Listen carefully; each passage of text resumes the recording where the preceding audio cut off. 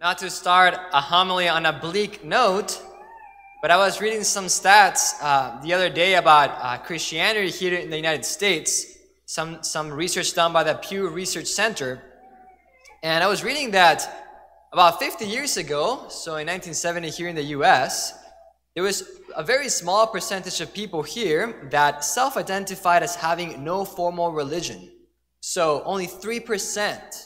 50 years ago, 1970, only 3% of the U.S. population self-identified as having no formal religion.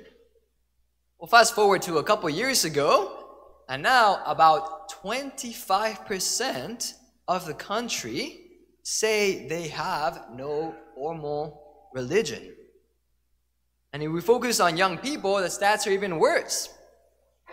Almost 40% of those under 30, almost 40% of those under 30 say they are not religiously affiliated, that they have no type of religion.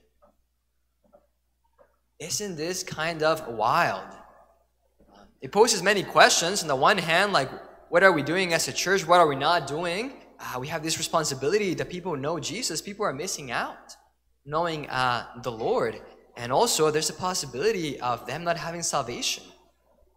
It's also the question of the why, right? What is causing this? And it's a very complex question with, I'm sure, a very complex answer that I don't intend to necessarily have or try to answer myself.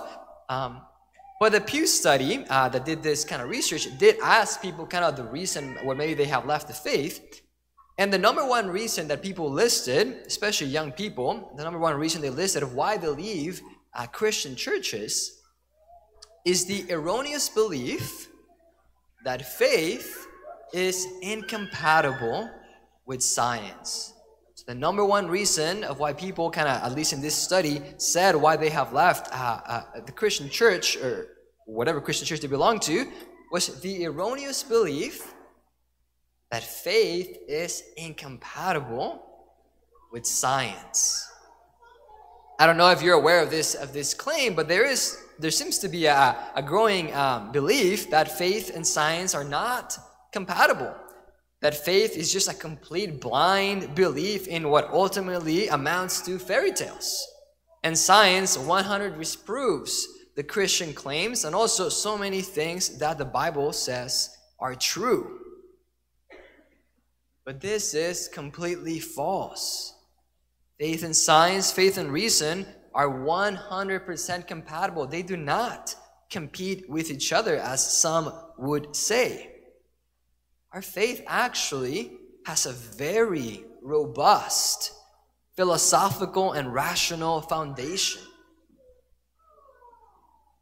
I wonder if one of the things that may be happening here is that I guess with such a wide access to education, perhaps we tend to educate ourselves very much in secular things, but not really in religious things. So maybe you finish or somebody has finished, high school, maybe even college, heck, maybe even more than that. Maybe they've gotten a master's degree or a PhD, right, in secular education. Maybe their understanding of the faith still remains at about the level of a 6th grader. Of course, if this happens, if you have kind of this really high secular education, but this really low faith education, there's going to be questions that you're going to have naturally and good questions because you're thinking about life and truth.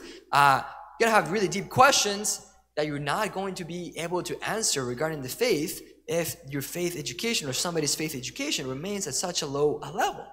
So, as I'm not able to answer these tough questions, what does one conclude? Oh, faith makes no sense. Or if it makes any sense, it's just this blind thing that cannot be kind of understood with some sense of reason. I just have to assent to things that are completely just almost irrational. Which is again false. But let me give you a simple concrete example of kind of how this could play out in one particular thing. So, let's think a little bit about the book of Genesis. So the first book of the Bible, the book of Genesis, it tells that the creation account of how the world was created by God. And it says there that God created the world in 7 days. Now one perhaps begins to study a little bit of science, and one learns that it actually probably was not 7 days. Probably took millions of years for the earth to be formed. So one may quickly conclude, well, I guess the Bible did get it wrong, at least on this one. But again, that's not the case. If one studies just some of the basics of Scripture, maybe the book of Genesis, where the original language in which Genesis was written is the Hebrew. And the word that's used there for the word day actually does not refer to a 24-hour period. It just refers to an amount of time. What is more to just the basics of kind of interpretation of the Bible is that one should always interpret the Bible or according to the genre. So the Bible is 73 different books, and these different books are different genres. There's poetry, right? A poetic genre. There's a apocalyptic genre. There's letters, so like epistolary genre. There's also historical genre, right? There's also prophetic genre, right? There's different genres in the Scriptures, and so you interpret each text according to its genre. So the book of Genesis is part of the poetic genre, right? It's poetry. Just 100% true. Every single bit of it, but it's poetry. It's not a scientific text.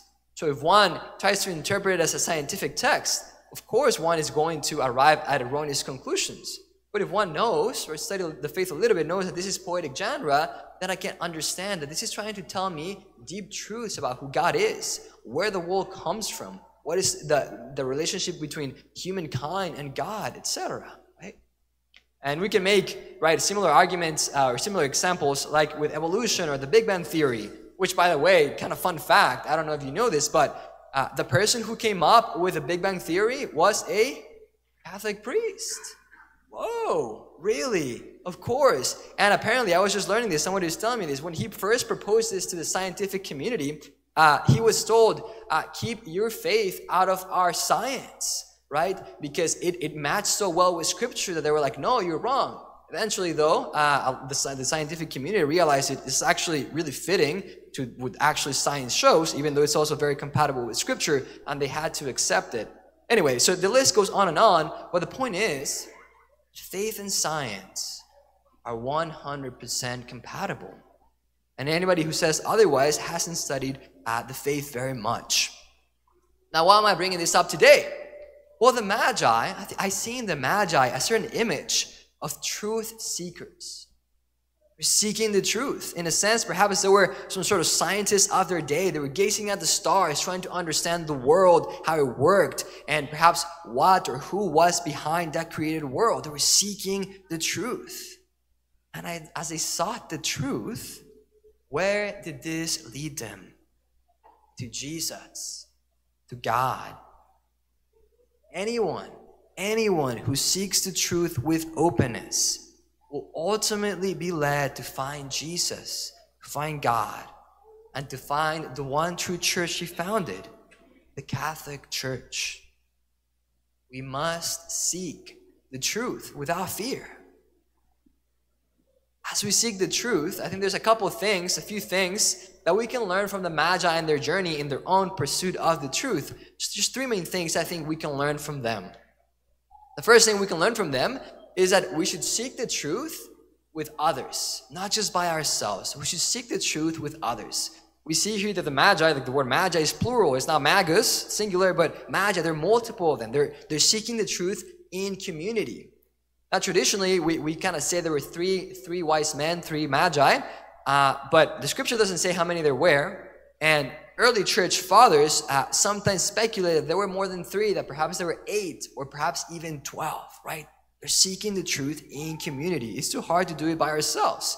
And so here, for example, in the parish, we have so many opportunities to seeking the truth in community. We have, just to name 2 examples, a group of men called That Man Is You. They meet every Thursday, very early in the morning, 5:30 in the morning, so as to not compete with their work and their family schedule at night. And they have breakfast from 5:30 to 6. They study from 6 to 6:30, and then they discuss whatever they studied from 6:30 to 7. Every Thursday morning here in the hall, right? Seeking the truth in community.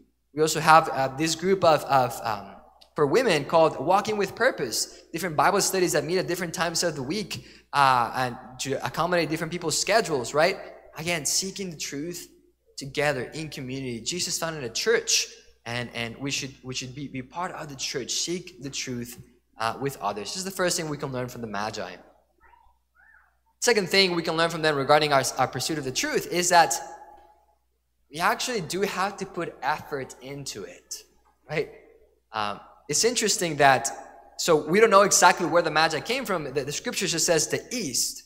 But scripture scholars have kind of like looked at that nations closer to Israel, right, in the east, and kind of tried to see, okay, here in which cultures, which countries would this type of term be used, Magi. And they found a couple countries where they think the Magi came from. And it stipulated then that the traveling time they had to do to get to Jesus was about a year long. They had to travel for about a year to find baby Jesus. Now that's effort, right? Putting effort into the seeking of truth, right? And this is very unlike Herod and the people in Jerusalem. It's so fascinating, right? That the Magi get there to Jerusalem. They're asking about the Savior, the Messiah. Then the scribes get together, the chief priests, they say, oh, whoa, the scriptures say that he's going to be born in Bethlehem. And so they basically just tell the Magi, well, go ahead and go to Bethlehem, and you find him, just let us know and come back, right? And Bethlehem is 6 miles. 6 miles from Jerusalem. But scripture doesn't say anything about anybody following along with the Magi to seek, to get out of the comfort zone and maybe see if the Savior has indeed been born. So we have to put effort into it. And I don't know, but perhaps it's actually never been easier to learn more about the faith than today, thanks to the technology, right? Think of podcasts like Bible in a Year. You want to read the whole Bible in a year or have it be read to you and explained to you, right? Just commit to Bible in a year. It's 20 minutes a day. And by the end of 365 days, you will have listened to the whole Bible and have it explained to you. So easy. Just put it on your way to work. Or catechism in a year, same thing. 20 minutes a day, 365 days, you will have read the whole catechism and have it explained to you. Or initiatives like wordonfire.org or Emmaus Academy that also just provide so many opportunities to know the faith. And not just for ourselves, right? We want to put effort into it not just for ourselves, but for the sake of others. People have questions about the faith and then we don't have answers for them, and then they leave the church because we can't answer them for them. Like it's on us. We have to know our faith, so we have to put effort into it. Second thing, right? The third and last thing that we can learn from the Magi is that we have to be willing to give our life to Jesus. When the Magi find Jesus, it's so beautiful what the scripture says. It says, they prostrated themselves and did him homage. Then they opened their treasures and offered him gifts of gold, frankincense, and myrrh. Right? They see him and they give their whole selves to him. They prostrate themselves. They do him homage. They give him gifts. As we seek the truth, God isn't really interested in just satisfying our curiosity, right? He wants your life. He wants you. He wants your heart. Are we willing to follow where the truth leads, which ultimately is recognizing Jesus as King, as Savior, and then giving our lives to him like the Magi did? So in conclusion, faith is 100% compatible with science. And if we think not, we probably haven't studied very much of our faith.